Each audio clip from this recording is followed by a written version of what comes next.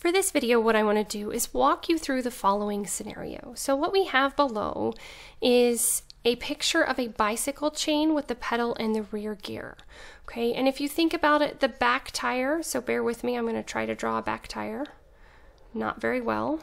Okay, but the back tire is going to spin when this gear is rotated.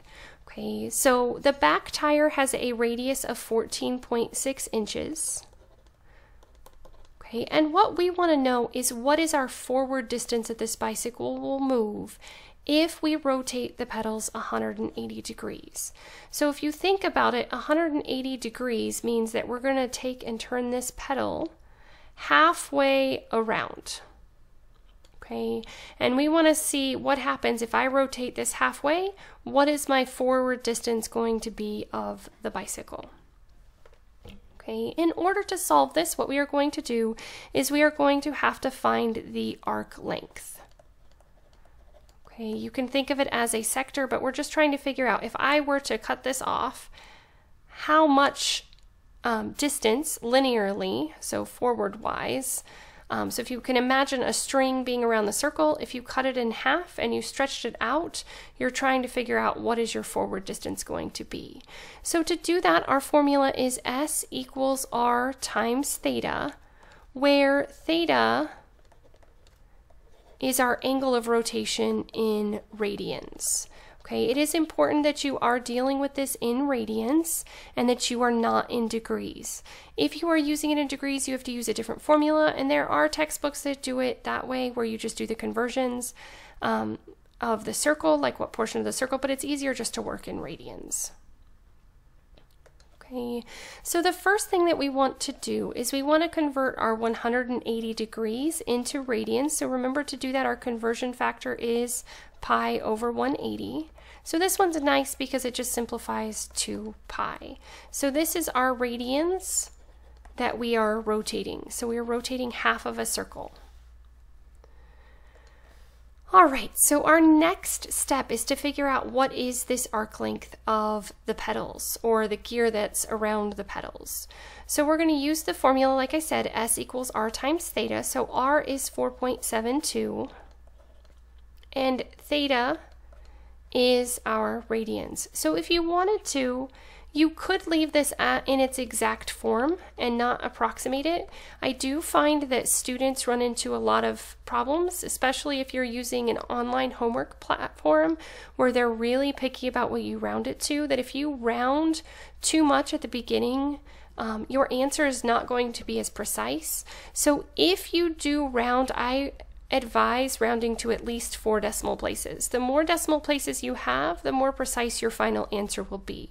So since we're going to be using this for further calculations, I recommend either leaving it in its exact form, or if you do round to a minimum of 4 decimal places. After that, it just becomes more accurate, but most of the time I find that if I have 4 decimal places, my final answer ends up being pretty much the same as the first one, at least within the first couple of decimal places. All right, so we found that we rotated this arc 14.8283 inches. Okay, so what's going to happen is this gear back here, if we talk about this gear back here, this gear is going to rotate the same distance that the pedal gear rotated. Okay, so the rear gear is equal to the distance of the pedal.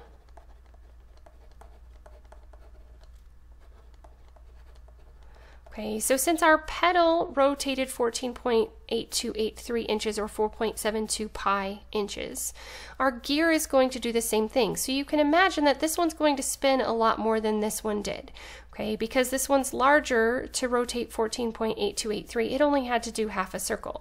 But if you look at this one, it's going to have to make more rotation, which means that the angle rotated is going to be a lot larger. So again, we want this in terms of radians. So when we get the answer to this one, it will be in radians. So we're going to use the same formula, S equals R times theta. The thing is that now we know S. So we can either plug it in as 4.72 pi equals my radius of the gear, which is 1.36, times my angle of rotation, which is theta. Okay, so this time our unknown is our radian measure. Okay, if this confuses you, I know that a lot of my students don't like to work like that because they don't like to leave it in terms of pi. You could also set it up as 14.8283 equals 1.36 pi. And to 4 decimal places, these gave me the same answer when I did the math. So there wasn't any problems with it. Had I rounded this to 14.8, there would have been a lot more error in the calculations. So we would divide both sides by 1.36. And again, you could leave it like this as an exact answer if you wanted to keep working with, but I do find that this scares a lot of my students. So when you use your calculator, you can just take your last answer and divide it by the next one, and that'll give you the same thing as leaving it as an exact answer. Okay, so what we ended up with here is that our radian measure is going to be approximately 10.9032 radians. Okay, so that's how much we rotated, which means that we went more than one time around, okay, because 2 pi would give us approximately 6.28, so we know that we went almost 3 times around. I should have calculated that, but this one is spinning a lot more, even though this one only went halfway. Because this one is so small, it had to make almost 3 full circles in order to be equivalent, or to go the same distance. All right, so now what happens is, since we have concentric circles, whatever angle this one rotates, the angle on the, or the circle on the outside also rotates through the same angle measure. Okay, so the angle measure for the bicycle, so I can put that the bicycle tire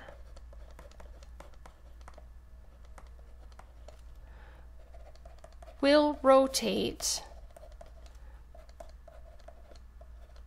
the same radians as the gear.